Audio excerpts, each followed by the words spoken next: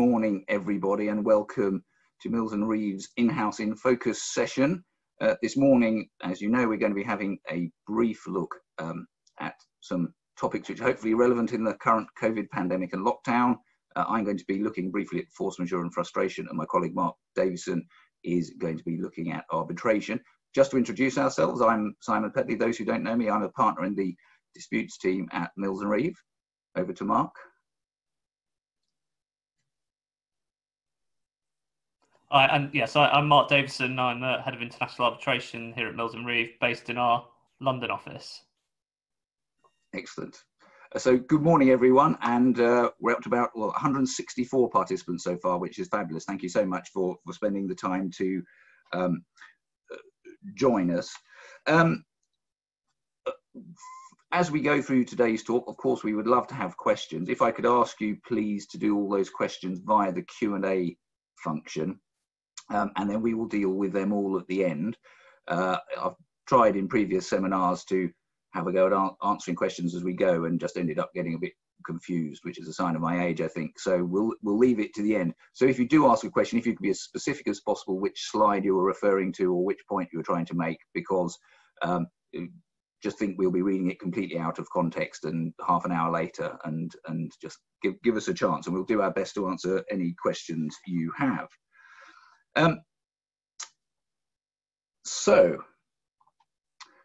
As we said slightly earlier, someone asked, and it has been said, we are recording this session. It will be available afterwards, as will the slides.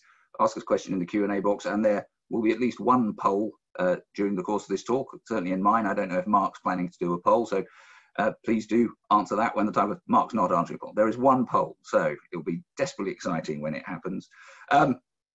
You're all at home, I'm assuming, or most of you are at home. No fire drills, nothing to happen if the fire alarm goes off. Hope you've got your own coffee, as we have. So let's get cracking. So looking at force majeure and frustration then, we're going to be just reviewing these concepts very briefly. I'm going to consider, hopefully, how useful they are in practice. There will be one case study to have a look at, and that's where the poll comes in. And we'll have a look at a few tips for contract issues that may be arising now during lockdown. So I thought we'd deal with frustration first. So there's no contractual clauses to look at here. This is a common law doctrine that's been developed by judges over many, many years. What counts as a potentially frustrating event in a contract then? Well, generally speaking, it's an event which occurs after the contract has been formed, is so fundamental it's regarded by the law as going to the root of the contract, and it's entirely beyond what the parties contemplated at the time they entered into it. It's not due to either party's fault, and it renders further performance impossible, illegal, or so radically different from what was contemplated that the contract effectively becomes a nullity. And what sort of things have in the past been held to be frustrating events? Well, destruction by fire or other cause of the subject matter of the contract. There are cases from the 1860s which are still good law there. I mean, for example, if you see on the shelf behind me, there's a Union Jack Dalek. Now, if you assume that Union Jack Dalek is not a piece of mass-produced plastic tap, but is in fact a unique artwork designed by Damien Hirst, and I contract to sell it to you, if before the date of performance of the contract that Dalek is destroyed by fire, the contract just simply can't be performed. It has to come to an end. I cannot perform the contract whether you sue me for specific performance or anything else. So that's the sort of thing where the actual subject matter is gone completely.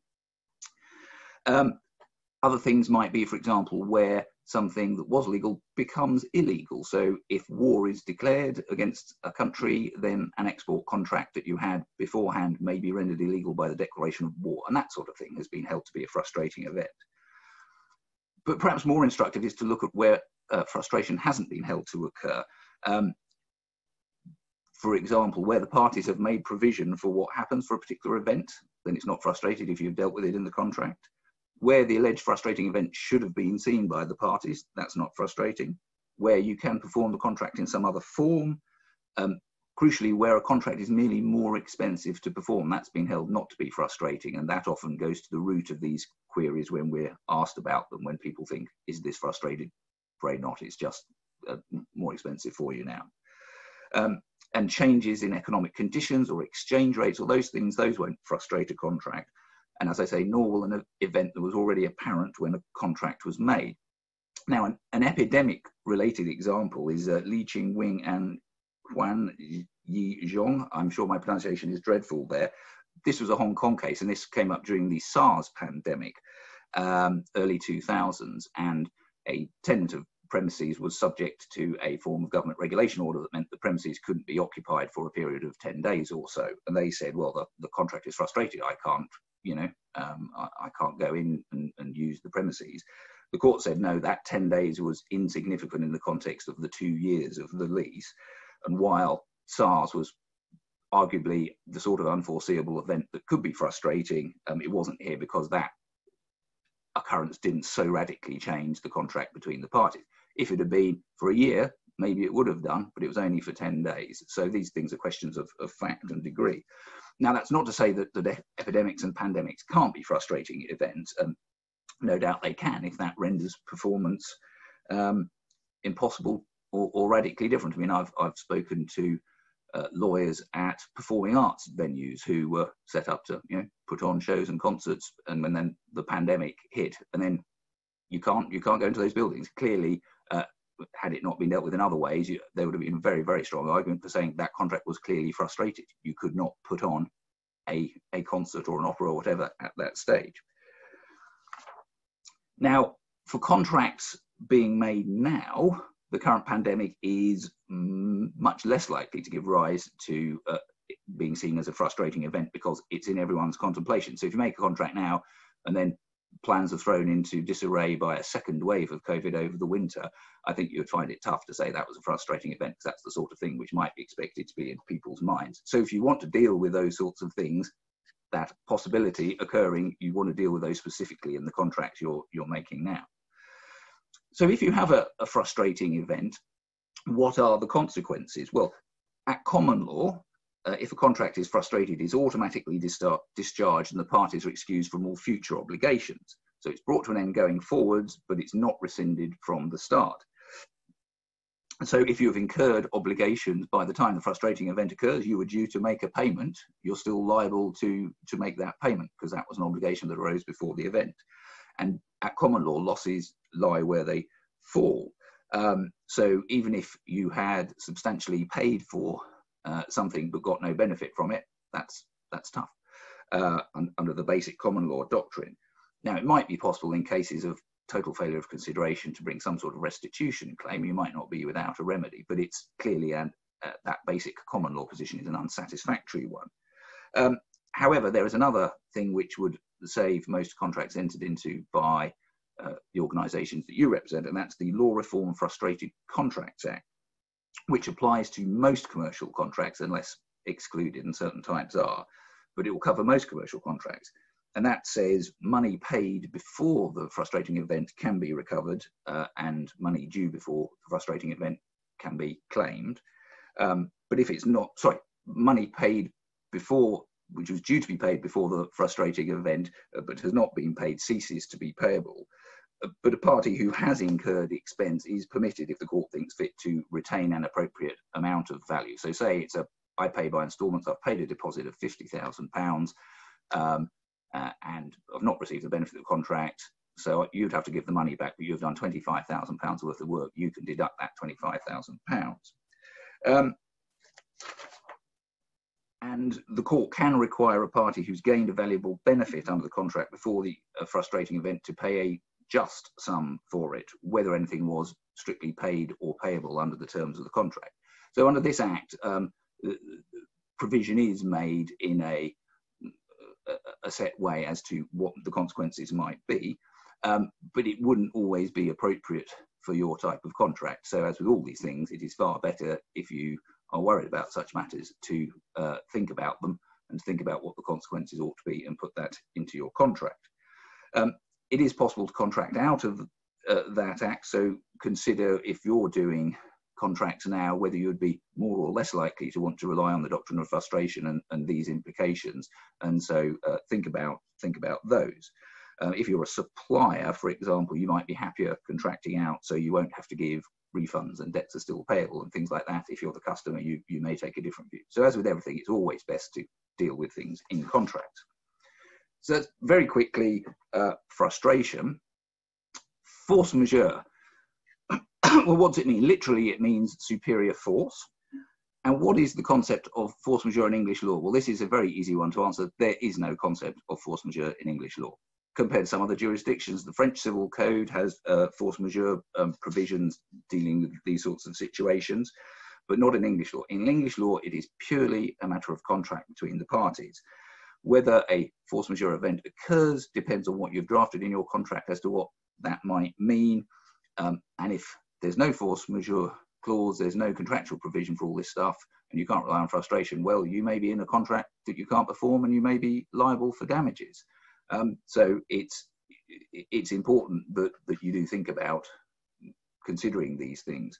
And it's all about the drafting, of course. So there can easily be situations where you've got a clause, but it doesn't actually cover your situation. And as I said before, I've been talking to a lawyer at a performing arts venue when the pandemic hit, and they would be due to put on productions in the coming weeks and months, and they had force majeure provisions in their contract, but on review the lawyer told me that in fact they didn't really deal at all appropriately with the sorts of contracts they had and what the consequences might be. In fact, they dealt with everything in a very amicable way and everyone was pulling together, which is great. But even though they had the clauses, someone had just stuck in some boilerplate at one stage and hadn't actually thought about that particular contract. Well, here's an example clause. I'm not going to read it out, but typically, as you'll know, there'll often be a shopping list of unpredictable disaster events, and plus often some kind of catch-all phrase. And here the catch-all is near the start, acts beyond the party's reasonable control. And this clause provides that neither party is liable for delays or failures resulting from the occurrences specified by the clause. I'm not advocating this as an appropriate clause, but this is just a typical example. So if you have to look at a contract and you have to look at this, and you're considering whether something has been triggered by the pandemic, first you've got to just look at whether coronavirus, the epidemic, falls within the scope of the clause. It may specifically refer to epidemics and pandemics, in which case, great, then it's likely to cover COVID. But if it doesn't, it may depend on some of that catch-all wording. And sometimes I've been looking with clients at force majeure clauses which refer to biological contamination and wondering whether we can argue that COVID comes within that. I mean, I think we concluded there it was certainly biological, but it's not contamination as that word was commonly heard. So if it's doesn't cover a pandemic, you might have to be quite creative to try and get the pandemic into it. And secondly, you then have to think about what the clause says about the connection between the force majeure event and the reason why the party can't perform the contract. So some clauses say the force majeure event will occur if a party is prevented from performing its obligations, but others might say it will occur on the lesser hurdle that they have been hindered or delayed in performing their obligations. So this may be important when you're actually looking at the reasons for why a party can't deal with things in any event. Is it actually caused by the pandemic, or is it caused by earlier financial difficulties they were in, or whatever it may be? So again, it's got to be very fact specific. And these clauses will usually provide that the party has got to make reasonable efforts to perform the contract before they can rely on the clause. The third point is you need to consider what then is the effect. Does the clause merely suspend the party's obligations for the duration of the force majeure event, or does it terminate it completely going forwards? So if it's a suspension clause, the party will need to carry on performing once lockdown has ended sufficiently and we can all go back to work, say. But otherwise, you may be able to terminate. If it's a termination type one, again, very frequently these clauses require parties to serve notice within a certain period of time. And I've been looking at that with a sports client recently, where we were thinking, could the other party potentially be able to rely on force majeure, thinking they probably couldn't anyway, but in any event they'd missed the deadline and the contractual requirement, so any chance they had gone. These clauses typically won't unwind obligations that accrued before the relevant event, and generally speaking they'll leave it so that debts which were accrued before the event still have to be paid, and often then that's the key in these things. Actually, what happens with obligations already concerned if force majeure has occurred and the contract is at an end. And some people think that if the clause is silent, the court, as a matter of interpretation, may fall back on the Frustrated Contracts Act and put in some of those provisions, but it's not at all clear. So you could just be left with losses falling where they like, which again may not be what you want at all. So the drafting and consideration in the context of your particular contractual arrangement is very important. And in drafting them, well, don't assume that any new contracts you're drafting with a force majeure event, it won't apply to COVID-related things. They may do. It's just important to draft it right. Just because the COVID pandemic is upon us and it's a sort of a known quantity doesn't necessarily mean you won't be able to rely on it for force majeure. The case law is clear. Force majeure clauses can apply to events which are already in existence at the time the contract is made. So if you want to be able to rely on a COVID-related force majeure event, or you don't want the other party to be able to rely on it, you just ought to deal with that specifically in the contract. So yeah, there's no rule that an event has to be unforeseeable at the time of the contract. These things can apply to foreseeable events. So again, going back to an earlier point I made, if you're the party less likely to want to rely on it, such as a customer, you might want to remove references to epidemics and pandemics and that sort of stuff in the contract. Or you might want to include a statement that the other party, the supplier, say can't rely on such a clause in respect of events resulting from the pandemic, or which a reasonable supplier ought to have seen and ought to have made provision for. So do think about it. But if you are that supplier and you want to rely on it, well, you want to make it as broad as you can to ensure that unexpected quirks arising from the ongoing pandemic do still apply. So as I say, yeah, these clauses are creatures of contracts, and so what then happens depends very much on what you have agreed. And as typically they provide that obligations or enforcement of obligations is suspended, or perhaps that the contract can be terminated on notice. They don't say anything about unwinding things before the event, so you do need to think hard about that. As I mentioned earlier, restitution might be available if there's been a total failure of consideration. But again, thinking about your contract, you need to think properly about this and don't just stick in the standard boilerplate from PLC or whatever it might be. So I'll move on now to the case study, and all things being equal, the poll, which I'll go on to the next slide. So let's assume this is based on an amalgam of various real things I've done. We're acting for a university, and this university has complex agreements with a third party and with various funders in relation to the provision of student accommodation. And the third party runs the accommodation. It does all the facilities management, the decoration, the repairs, all that sort of stuff. And in broad terms in this contract, the university has to pass on to the third party all rent it actually receives from students, in essence, but also it has to ensure that there is a minimum level of rental income, whatever the actual rental income may be. Now, this current summer term and going into next academic year, there will be very few students, not none, but very few students living in this accommodation. And next year, certainly, even if UK students might start coming back, there will be many, many fewer overseas students. So the net result of this is there's clearly going to be a rent shortfall and a significant gap between the rents actually received to pass on to the facilities management company and the minimum level of obligation. So here's the clause: a force majeure event, any event beyond the reasonable control of the party affected by the agreement and which prevents any of the parties from performing their obligations. Without prejudice to the generality, force majeure includes strikes, riots, sabotage, act of war, nuclear explosion, government action, destruction or damage of part of the premises by fire, delays caused by failure of power supply or transport facilities, and the lack of availability of materials. No party shall be considered to be in breach or liable for any loss, damage or delay as a result of the occurrence of one or more force majeure events notified to the other party.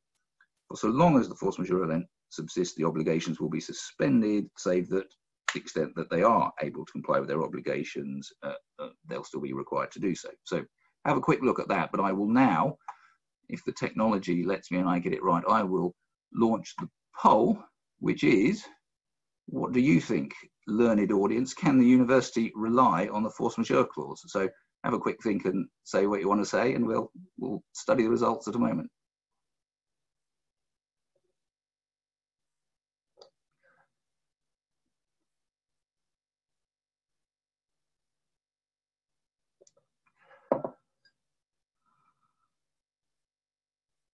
Okay, about half of you have voted now, so give you another 10 seconds for anyone who desperately wants to be included in this poll to have their say. We're getting a good representative sample so far.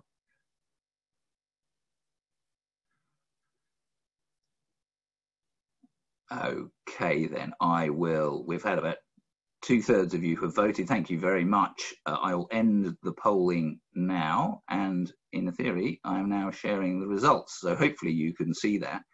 So in broad terms, the view in the room, 2/3 of you think the university can't rely on the clause, 1/3 think you can, and which just goes to show, I mean, that there's a clear majority of view. It's still a substantial minority thinks the other way, and which just goes to show with these clauses that's often the way of it, and it's not always a straightforward answer. So I will stop sharing those results, and I will hopefully close that. My view is I'm with the majority. I'm with the no camp, I think. I don't think the clause particularly helps the university. It's not prevented from making the minimum payment to the other party. It's just become very expensive for it to do so because it hasn't got actual student rents to go towards it. The university wouldn't be in breach by not passing on student fees to the third party because there are no such fees to pass on. So that's not a breach of contract, but the minimum payment obligation still exists, and the university can still meet it. So this often is the way with these things. The party who says it's got to be force majeure doesn't accept the fact that it's just more expensive. And here, actually, the parties have thought about the particular issue. They have specifically put in the contract, basically, if there is a shortfall in rents, the university pays it. That's why there's this minimum rent payment. The whole contract is structured to put the risk of there not being enough students in on the university. The fact that nobody foresaw such a major drop-off in attendance doesn't, I think, help the university.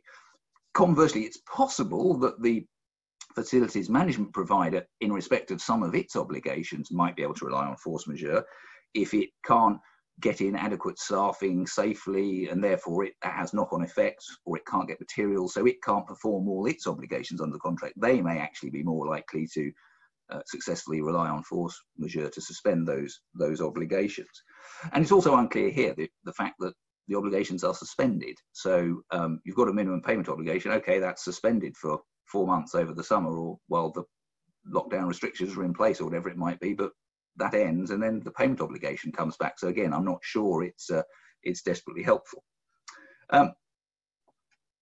So I always, there we are. There's always a slow, once you've launched a poll, it takes a while to be able to click down to the next screen. You're not interested in that. So my final slide, tips for contract problems in lockdown. I mean, these are fairly obvious, and I'm sure all of you will be very familiar with these issues anyway. Be very wary of trying to rely on force majeure clauses or frustration. You've got to think through really carefully what are the consequences were you to be successful in so doing. And think about all the other options there might be. In fact, is there insurance available to somebody which might cover this? I mean, there's some big test cases going on at the moment as to whether various insurance policies cover COVID-related losses. The insurers are saying, no, they don't. And it's only accidentally that they might come within this wording. The customers who have bought the insurance are saying, no, that's not the case. Clearly it's covered. So for a number of policies, there's a very big litigation underway at the moment, which could have a big effect, whatever the result might be. But check your contract really carefully, work on other ways to reduce your exposure. But the key thing is, as everyone is, work with your commercial partners. Most people realise that this is such an unexpected thing. It's affecting contracts in all sorts of ways. And the best result is generally achieved by talking to people, working out commercial solutions with a bit of compromise on both sides. As a disputes lawyer, half my job is spent talking to people in these situations, trying to steer you away from litigation, because that's 9 times out of 10, that's an unsatisfactory outcome. And you're always looking for the least worst solution. Commercial discussions and thinking of variations that might work is generally going to be the best way. So a key takeaway then, I think, is if you're looking at these, don't rush in. I mean, do take the time to think through your options properly. Even though an urgent situation, you may feel it needs urgent action, and it will. even though that temptation is to act quickly, I think just thinking a few steps ahead is always the way to go. You know, there is likely, we think, there hasn't been yet, but there's likely to be an upswing in commercial disputes, particularly as the furlough scheme ends and all that sort of stuff happens, because businesses have been shielded from some of the adverse economic effects of the pandemic thus far by the government action and the government support. If and when that comes to an end, there are going to be a lot of businesses in certain industries, definitely, which are going to be in a great deal of difficulty. And it's like musical pass the parcel. At some point the music's going to stop and someone's going to be holding the liability parcel, and at that point we think litigation will ensue. But steps you might take now may help you avoid that, and certainly in contracts you're drafting now, you need to give proper thought and don't just treat force majeure as boilerplate. You really do need to think about it in a bespoke way. So there you are, very superficial level look at force majeure and frustration. I'm teaching my grandma to suck eggs, I know, so I'm sure you'll know all this stuff. Questions on the Q&A, I think some have been coming in, and we'll have a look at them at the end. Without any further ado, I shall pass over to Mark, who's going to tell us some very interesting stuff relating to arbitration. If he doesn't, you can sue him. Thank you, Simon. That's really interesting, actually, just the interplay between frustration and force majeure. We've had an issue for a client recently where first port of call was for us to claim force majeure, and we looked at the clause and it just wasn't going to work for the client. So we went down the frustration route. Luckily, we've been able to do a commercial settlement. So, but it is sort of important to look at both aspects when you're dealing with these issues at the moment, especially in the current circumstances. So as Simon said, I am going to talk to you today about arbitration. Hopefully I can get the slides to work. But it takes a couple of seconds on the basis of controlling Simon's screen. Maybe if it's not working, Simon, I might have to ask you to be the slide master. Oh, there we go. So we're going to briefly just touch on what arbitration is, some tips on arbitration clauses, and just in particular why arbitration might be of benefit to parties, especially in a post-COVID and Brexit world. As Simon mentioned, I think we're all expecting there'll be an uptick in disputes as the government schemes come to an end, and an arbitration might actually provide some benefit for parties who are entering into commercial agreements at the moment going forward. I appreciate the next slide is very cheesy, but if there is just one thing to try and as a takeaway from this session, could I just plead that it please be this, which is just, I appreciate that every time you're drafting a dispute resolution clause, it's always at the end of the contract. It's always probably the last thing which is looked at. But just to always have in mind, if a problem occurs under the contract and you have to resort to litigation in order to enforce your rights, where are you actually going to enforce any judgment or award that you get? Time and time again, we see perfectly drafted English court dispute resolution clauses, and you think there's a fantastic case there for the client to vindicate their rights. But then you see that the counterparty is, for example, a Saudi counterparty with no assets based outside of the Middle East. And you as a litigator, your heart just sinks because you know that the client has a good claim and deserves to be vindicated. But you just know there's no way that you're going to be able to enforce an English judgment overseas in order to recover the assets that the client would be entitled to get under the judgment. And so really the key benefit and the key weapon in arbitration's arsenal is the New York Convention 1958, which I'll come on to again shortly. So just very quickly, for those that aren't really aware of arbitration or have never used it, I mean, quite simply, all it is, it's just a private form of dispute resolution. It's just an alternative form of dispute resolution to that of the courts or other ADR mechanisms. In order to have a binding arbitration agreement between the parties, it has to be in writing. So you both have to agree that you refer your dispute to arbitration. But the other benefit of arbitration is it leads to binding decisions. It's not like mediation where it might not necessarily lead to, even if you have a mediator decision or adjudication decision, there might be issues about the binding validity of the decision which has been made. In arbitration, the award is binding on the parties. It can be appealed to the courts, but usually on limited exceptions, such as an issue of manifest error, such as if there is evidence of a conflict for the arbitrator, for example, or on issues of law, although parties can actually contract out of the ability to appeal on issues of law. Just in terms of just some of the advantages of arbitration over court litigation, I appreciate many of you might be aware of these already, and that I'm teaching grandma to suck eggs, as Simon said before. The key one is enforcement. The New York Convention, it's a multilateral treaty. There's currently over 160 states around the world which are signed up to the New York Convention. I think it was the Republic of Tonga which signed up last month. You'll be pretty hard pushed to find a jurisdiction that you may deal with which isn't a member of the New York Convention.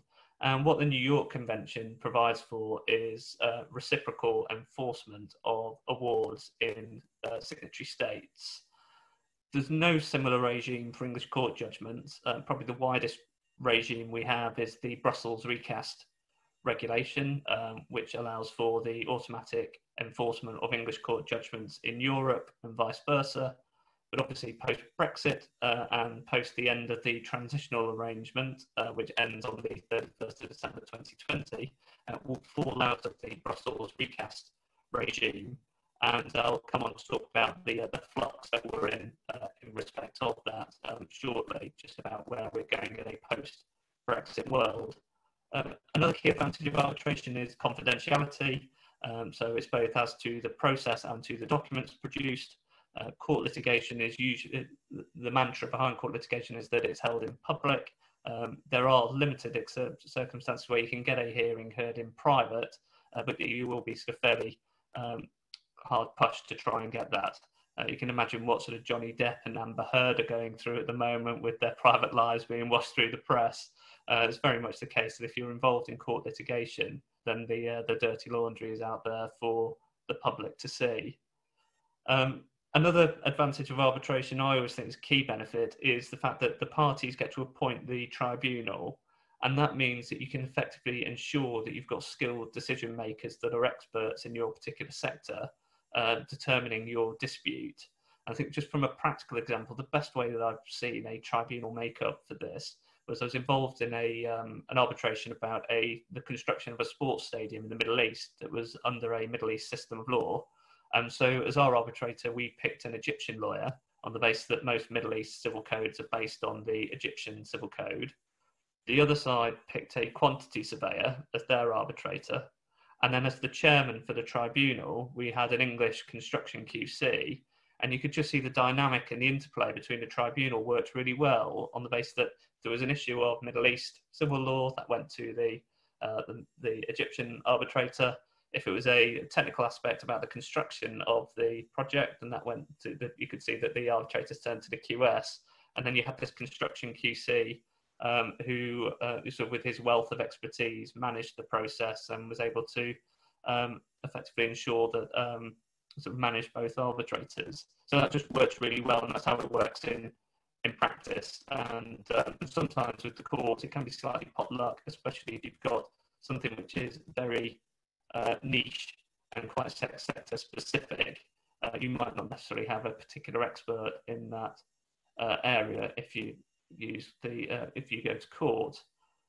Another advantage of arbitration over court litigation is that if you structure it properly in advance, it can actually be a speedy way to resolve disputes, and it can be a very flexible way to resolve disputes. Arbitration is a creature of contract, it's a party-led process.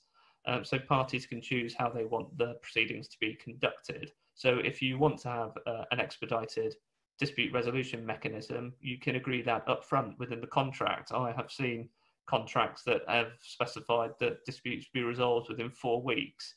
It's a slight nightmare for the litigators and for in-house counsel, but for the commercial people, they tend to be quite happy with that on the basis that there's no uncertainty after the sort of the period of expiry of the 4 weeks, because they know what the decision is.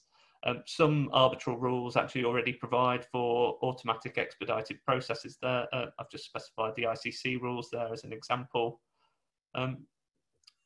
Technology within arbitration, and particular video technology. So arbitration has been an early adopter of video technologies. There's been a push over the last decade or so to try, as a part of a carbon footprint green initiative, to reduce the amount of travel that there is in arbitration, especially in the early stages of arbitration to do with interlocutory hearings, procedural hearings, etc., where it's just more time efficient and from a green perspective, a lot more efficient to just hold those via video technologies rather than convening parties from around the world to a particular venue.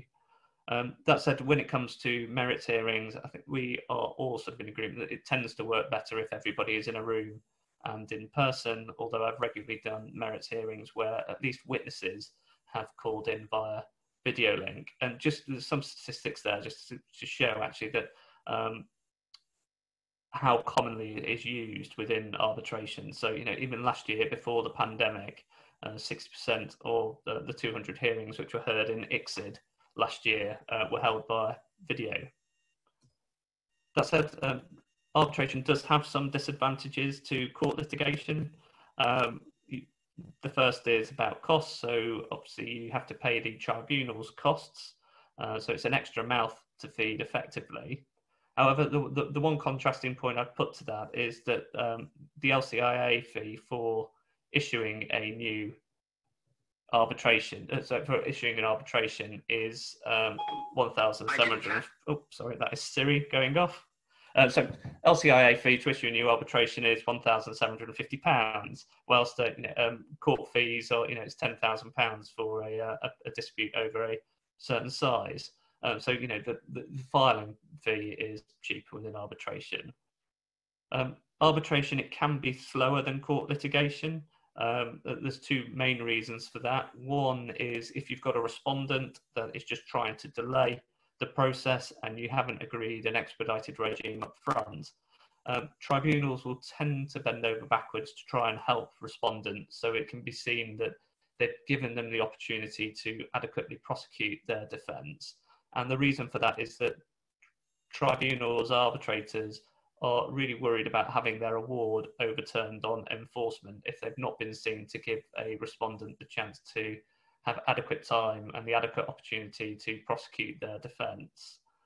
The second is actually the ability to summarily dismiss or dispose of hopeless defences, equally to hopeless claims as well. It's generally been seen in arbitration that it's been very difficult to do that. There is a mechanism within the current LCIA rules which allows for it, but it's not as clear as you have with the CPR in terms of the way that you summarily dismiss hopeless claims and hopeless defences. And so what the arbitral bodies are starting to do, they've recognised that arbitral users want a mechanism to deal with this in order to shortcut disputes. And so, for example, SIAC, the Singapore International Arbitration Centre, has already provided a new rule within its rules, which from its case report last year, looks like it's already been used by parties quite substantially and has actually been successful in the majority of circumstances where it has been used. And we're expecting the new updated LCIA rules at any time. It's supposed to be from autumn last year. I suspect with the pandemic, it might be the autumn this year when they get released. But I think everybody is expecting that there will be a similar rule to now allow for the adequate summary disposal of claims under the new LCIA rules. The final sort of disadvantage is about injunctive relief. So under the Arbitration Act 1996, there is a mechanism that you can apply to court in order to get injunctive relief in support of the arbitration. So if you need a freezer or if you need an order to preserve documents, etc., then there's a mechanism there under the Arbitration Act. A lot of arbitral rules and arbitral centres have realised actually that some parties want what they call emergency arbitrators, so the ability to appoint an emergency arbitrator to make similar orders of that kind. The problem is, rather than going down to court on an ex parte basis and getting such an order within a day, it can sometimes take between a week or 2 weeks to get the award from an emergency arbitrator. So what parties were doing were they were saying, okay, we just won't use the emergency arbitrator route, we'll go down to court. But there was a case called Gerald, Metals and Timmis, which said, well, actually, no, you can only come to court if you're unable to get that relief from an arbitral tribunal. And on the basis that there is this new emergency arbitrator regime, you have to go and seek that relief from the emergency arbitrator rather than us. So I think most parties, in order to try and have the flexibility of being able to go and get court-related injunction, especially if they have an LCIA arbitration clause, are now just actually specifying that within their arbitration agreements, are just specifying that, you know, for the avoidance of doubt, either party can seek court-related injunctive relief or emergency relief if they need that from the courts. Just very quickly, I'm sort of conscious of time. Just on arbitration clauses, I've just put some top tips there just to make sure that those points are covered if you're ever drafting an arbitration clause. Most arbitral institutions have got model clauses on their websites which can be used. But, you know, it's a fairly sort of easy process to get right once you've done a couple, but it's just if you cover those points that I have specified there, then at least there will be a binding arbitration agreement between the parties. But again, you know, if you're in doubt, we're more than happy to assist. So please do get in contact. So really, to the Corey, in terms of sort of the key point of this sort of session is really about, you know, arbitration in a post-COVID and Brexit world. You know, as Simon touched on before, I think we're all likely to see a uptick in disputes post-COVID as the government schemes come to an end. And those of us in the market think that actually not only will there be an increase in court litigation, but there'll be a increase in arbitration as well. And the principal reasons for that is basically the time it's going to take in order to get justice through the court system. I think we've all seen the court closures over COVID in recent weeks, recent months. Whilst the courts have been trying their best to try and accommodate as many hearings as possible via video and telephone technologies, the courts have accepted that there are certain cases which are just not suitable to be disposed of in that way. And so once we get back into what I call the after time, so when things start to get back to normal and the courts open up, there could be a perfect storm in terms of obviously the courts have got a finite amount of resources in terms of numbers of judges, numbers of courtrooms, and so there's going to be a backlog of cases to resolve. There's going to be a wave potentially of new cases to come, and so therefore there's going to be a huge delay for parties to get justice. Just two sort of brief comments on that. So the CIR had a webinar a couple of weeks ago about mediation and in particular adjudication as well. And what they were saying is that they're expecting there to be a tsunami of adjudication claims in the construction sector to come once things start to calm down post when we start getting back into normal. And what I think they're expecting, if you've got a party that can't pay or disagrees with the adjudication decision, they'll seek to challenge that. And again, that's just going to create further pressure potentially on the court system. Right at the start of the pandemic, some senior judges could see what was going to happen in terms of the court system. And so you had the likes of Lord Neuberger, Lord Phillips, who were both former heads of the Supreme Court, sort of pleading for parties to look for alternative means to resolve their disputes in order to try and alleviate some of the pressure on the courts. And for those of us that are in the market and are arbitration practitioners, we don't see that there's going to be the same backlogs or bottlenecks in the arbitration system, principally because we're not confined by the limited resources of the courts. There's a wide number of arbitrators that parties can select from. We're not confined by the number of courtrooms because you can have an arbitration anywhere. The last one I did was in a set of solicitors' offices. I've done arbitrations in hotels, at dedicated arbitration centres. Equally, with the arbitrations experience of dealing with interlocutory hearings as well and procedural hearings via video and telephone technologies as well, there isn't just going to be that same delay for access to justice in order to get justice. Another sort of aspect is confidentiality post-COVID. I suspect that parties who are involved in projects which are arising out of the pandemic may not want those issues to get out into the public domain, and therefore having the confidentiality aspect of arbitration may be of interest to both parties when entering into an agreement. Post-Brexit, I think this is really the most sort of interesting point about where arbitration could come to the aid of parties over court litigation. Touched on before about Brussels recast and the fact that that's going to come to an end currently on the 31st of December 2020. And so there isn't going to be a regime in place for to try and automatically enforce UK judgments in Europe and vice versa. The UK in March had applied to accede to the Lugano Convention. Lugano, it's not as perfect as Brussels recast. A particular sort of judgments have got to be registered, for example, first before they can be enforced, unlike under Brussels, where you can automatically enforce it in a member state. Another significant drawback of Lugano is what we call the Italian torpedo, and that's effectively a mechanism under Brussels which prevents a party from breaching a jurisdiction agreement and just issuing claims in another court in order to delay the process whilst that court gets its act together to work out that it hasn't got jurisdiction to hear the dispute. And we call it the Italian torpedo because most commonly parties have issued in Italy, where it's seen that the court process is a lot slower than it would be here. Under Brussels, there's an effective mechanism to deal with that, so that the court that has received the claim doesn't bar the court that should have jurisdiction from hearing that claim. But under Lugano, there isn't a significant way, there isn't an effective mechanism to prevent that. Whilst the UK has applied to join Lugano, actually the EU in May said that actually it might seek to block the UK's accession to Lugano. I don't think it's been resolved yet as to what the position is going to be. It takes 3 months in order to get through the Lugano application process. So on the basis that we're already in July, I suspect nothing's going to happen over the summer, even if it is the case that we can accede to Lugano, but that only starts moving in November, December. You can already see there's going to be a 3-month period where into next year where things may fall through the cracks.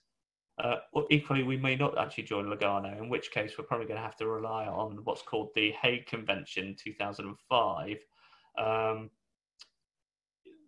The Hague Convention is really limited in scope, only applies to cases where you've got exclusive jurisdiction clauses, and it's not an as effective mechanism as you have under Brussels or Lugano.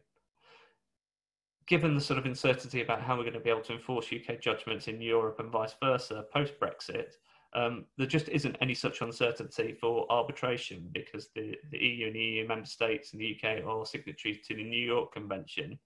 And so therefore the ability to enforce an arbitral award in Europe and vice versa isn't going to be impacted by Brexit.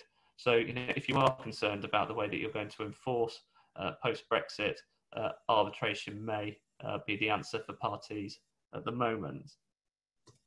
Very finally, just to touch back on my first slide about enforcement, just to make sure that this really drilled home as a takeaway for people that have attended today. Just a quick worked example of just how we sort of operate in practice. So imagine you're acting for a UK tech developer for a project for a Kuwaiti telecoms company that's got no assets based outside of Kuwait. What DR clause are you going to select? My sort of advice would be stay away from the English court jurisdiction and adopt an arbitration clause. And the reason for that is that the Kuwaiti courts won't recognise UK court judgments because it will only recognise foreign judgments if there is sufficient evidence that their own judgments would get reciprocal treatment in that jurisdiction. Kuwait, however, is a member of the New York Convention, so therefore there's the ability there to enforce awards within Kuwait. Just very briefly before we get on to the Q&A, just like to remind you of some upcoming webinars that we have. So next Wednesday, we have Lino De Lorenzo and Paul Knight from our insolvency team talking about the recent Corporate Insolvency and Governance Act. And then on Thursday next week, we have the head of international and UK head of IT talking about the recent ECJ decision, which has effectively held that the EU-US Privacy Shield is invalid. think that impacts anybody that handles data, regardless of whether it's a transfer between the US and the EU. Impacts participants that handle data on a whole. So that should be a fascinating session. And if you'd be interested to book a place and to sign up to the webinars, then you can find that at our website /events. We have the Q&A slide, sorry. We're on the feedback now, Simon. Yeah, fantastic. We've, well, the previous slide simply said questions. So let's, not a very exciting slide. So let's have a look at some of the questions. Do force majeure clauses cover foreseeable events? If they're drafted to, yes, they can. It purely depends on the wording, and there is case law which has held that there's no reason why it shouldn't. So depending on the wording, the answer is yes. Then someone has said, and I think this is in relation to the case example, presumably you could only rely on this force majeure clause on the basis of government action. Otherwise, the pandemic wouldn't be covered under the definition. Yes, I entirely agree. That's exactly it. There was no specific pandemic wording, though you may have been able to shoehorn it into other things. So absolutely, I agree with that. Force majeure, if the supplier obligations are suspended pursuant to a force majeure event and the clause makes no provision for the suspension of the other party's payment obligations, must the paying party continue to meet its payment obligations unless the parties negotiate? Difficult to say without seeing the particular clause in question and understanding the particular contract. But if it's a one-sided thing which just says for, you know, say you have to pay a regular monthly amount to the supplier, but during the period of the force majeure event, the supplier has its obligation to deliver stuff being suspended, yes, you could well end up with having to make payments. I mean, there may be other remedies, but that is exactly that sort of question, which is why the clauses need to be looked at carefully within the particular context of your particular contract, and not just stick in something generic. But that's a plausible, if undesirable, outcome. Question for Mark. Arbitration, do I need to state that it's binding and final for it not to be appealed, save in exceptional circumstances? Yeah, there's a couple of questions here, Simon, about, in particular, the Section 68, Section 69, the Arbitration Act, about the ability to appeal arbitration awards. And